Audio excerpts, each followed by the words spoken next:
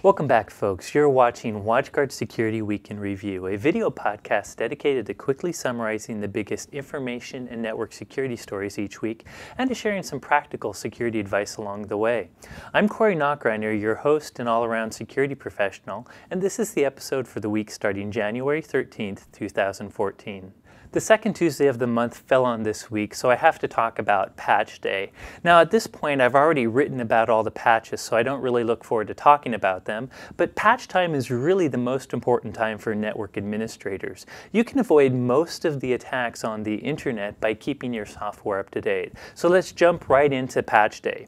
Well, this week we had a trifecta of corporations patching their products. Not only was it Microsoft Patch Day, but Adobe shares the same patch day, and this month, Oracle's quarterly patch day happened to fall on the same day as Adobe and Microsoft's day. Microsoft released 4 bulletins. They fixed problems in Windows, Office, and a product called Dynamics AX. The Windows updates were probably the most important since one fixed a 0-day vulnerability affecting Windows XP. So be sure to upgrade your Windows computers as soon as possible. On top of that, it's important to note that Microsoft is going to end of support Windows XP sometime in April. So if you haven't considered transitioning to other Windows operating systems, you should probably consider doing so now. We also had Adobe Patch Day. Adobe released updates for Reader, Acrobat, and their Flash Player.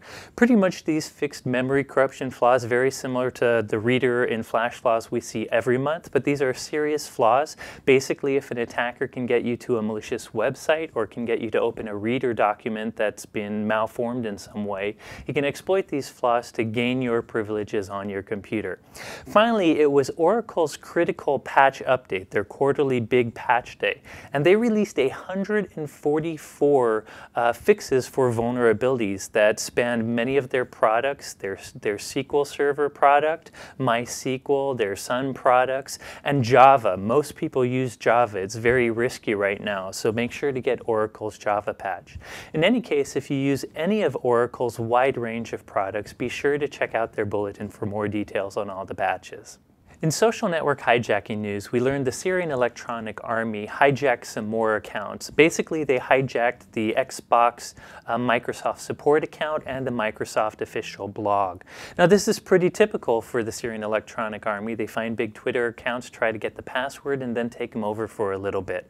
Typically, the way they do this is very basic phishing attacks. I say basic, but maybe they use smarter email lures, better written emails and stuff like that. But really, it comes down to many phishing emails that some poor user at Microsoft fell for, and he inputted the password and thus giving it to the Syrian Electronic Army. Now, in ironic news, later in the week, the Syrian Electronic Army's own website was also pwned by another hacking group. A Turkish hacking group claimed responsibility and attacked the Syrian Electronic Army's website because of all their phishing emails targeted towards Turkish companies as well. So the takeaway here is be very careful for phishing emails. If you ever get emails asking to enter your credentials, you shouldn't do it via the links in the emails. If for any reason you want to check something out that an email says, manually go to the site in question and enter your credentials there after making sure that you have a true SSL connection to the real domain you're going to. Another big story from the week comes from a local security research group and company here in Seattle called IOActive. One of their researchers released a blog post talking about the insecure state of many of the online banking applications that we use on our mobile phones and tablets. Without going into all the details, this particular researcher took around 60 different mobile banking apps from very popular banks and tried to do some black box security analysis of them. Now, all his testing was on the local mobile device itself. He wasn't testing network security or how these actually connected to the back-end bank servers, but rather he was checking their local security. And he found a lot of problems. For instance, he found 40% of the 60 applications didn't actually validate the SSL certificates properly, which could allow attackers to create man-in-the-middle attacks for your banking traffic. He also learned that about 90% of the 60 applications used non non-SSL pages as well.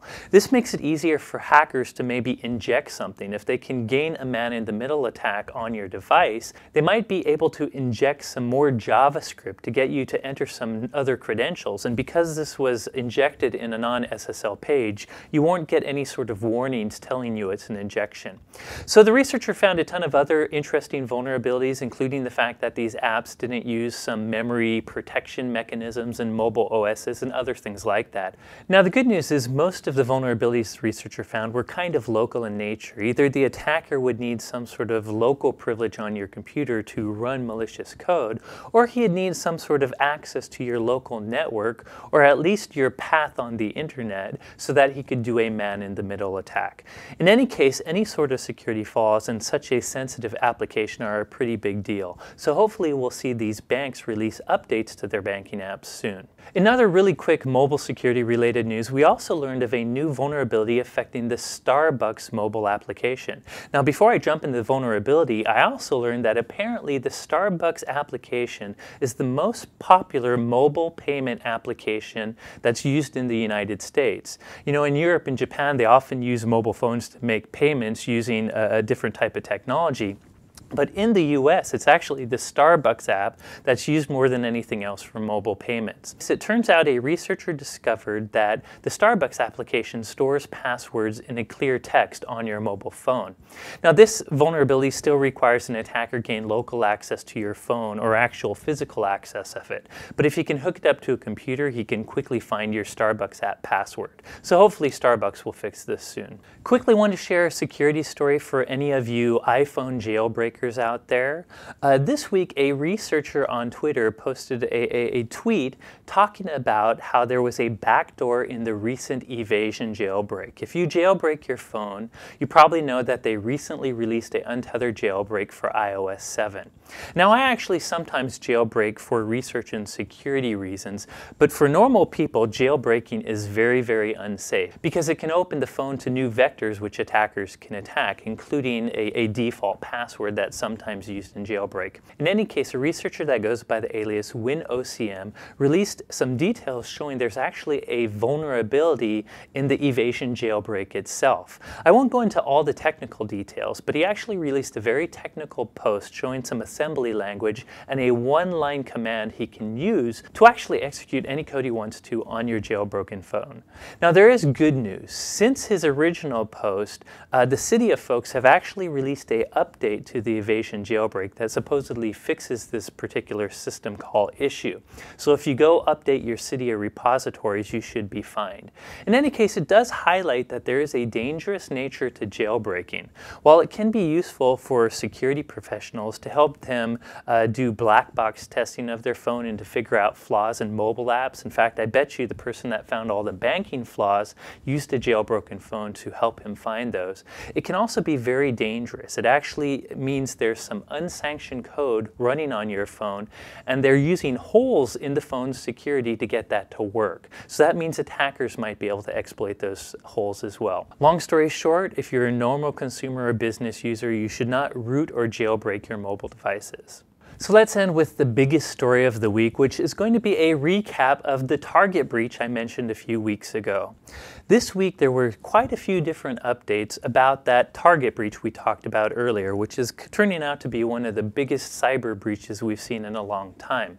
Now I'll write a blog post about this which I'll release next week, but let me quickly share some of the updates. First, Target CEO did an interview early in the week, and one of the biggest disclosures there was while he didn't admit how the malware got into their network, he did confirm that the breach was due to malware on point-of-sale register systems, so point-of-sale malware.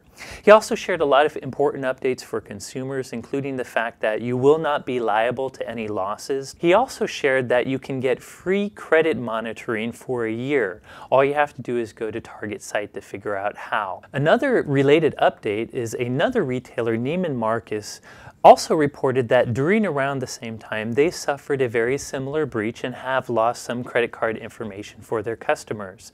Now at this point, other than the similar time frame, it's unclear whether or not this is the same attackers or different attackers. And besides Neiman Marcus, Brian Krebs, who is the security blogger and independent journalist who's actually uncovering a lot of these updates, has said there's 3 unnamed smaller retailers that may have to do with some malls that have also had breaches on top of it. However, one of the biggest things that Krebs thinks he uncovered is specifically what malware was used in this point of sale system attack. Specifically, he's tied it to a piece of malware called BlackPOS. Now, if you followed this security video, you know that back in March of last year, I actually released some details of BlackPOS. It was discovered by a security research organization called Group IB early last year, and it was malware that specifically seemed to target point-of-sale systems because it looked for track 1 and track 2 data. In any case, it seems very likely that the malware used in the target breach is related to BlackPOS. So it's a very interesting blog post. I'll be sure to put a link to it in the blog associated with this video. Now, also know another security group that claims to be working with the US authorities to track down these target hackers says that while this malware is related or derivative of BlackPOS, it is not an exact duplicate of BlackPOS as Krebs might have suggested. Anyways, these are all interesting updates, and it's very, very clear that this is point-of-sale system malware. So the major takeaway you can learn from right now, especially if you're a retail organization, is bad guys are really heavily targeting point-of-sale systems. So we need to make sure to have some protections around them. One protection is being sure to segment them from other computers on our internal network. We tend to use firewalls and security appliances to segment the external world from our internal network, but there's different trust relations on our internal network as well. Your normal users that are browsing the web should never be on the same network as something as important as a point-of-sale system. They should be segmented. So that's one tip you might take away if you're a retailer. Well, that's all for this week. I hope you found it educational and at least a little entertaining. And be sure to follow us next week as well. As always, if you want more details on these stories, I'll be sure to post links to references about them in the blog post associated with this video, which you can always find on our WatchGuard Security Center blog. And be sure to follow that blog as I post other security stories there as well. As always, you can also follow me on Twitter. I'm @SecAdept, or follow WatchGuard @WatchGuardTech. Thank you for watching, and here at WatchGuard, we're rooting for you.